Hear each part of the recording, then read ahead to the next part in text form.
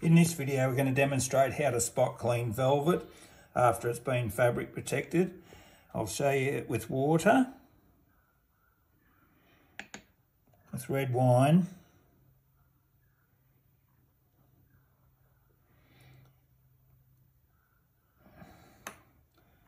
tea,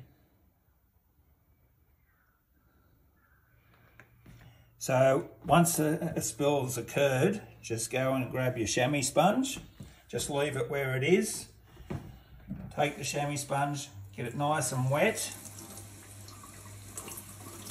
Once it's completely wet, give it a really good wring out, and then come back to the spill and just gently drop it onto the surface. Just nice and lightly.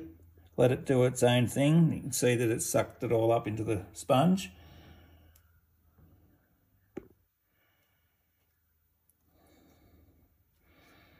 Okay. Once you've done that, just assess what's going on. If there's anything left on there, then the process is getting your microfiber cloth, running it under water as well. And firstly, trying it without spot cleaner. Just do it with a microfiber cloth, and just a nice light rub over, just very, very gently. And in this situation, there's nothing left on there. There's no red wine marks or anything on there. But if there is, then you just use that.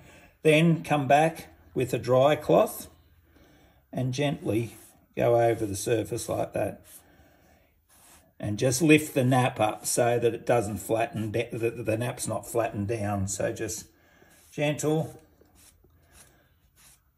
and then leave it to dry.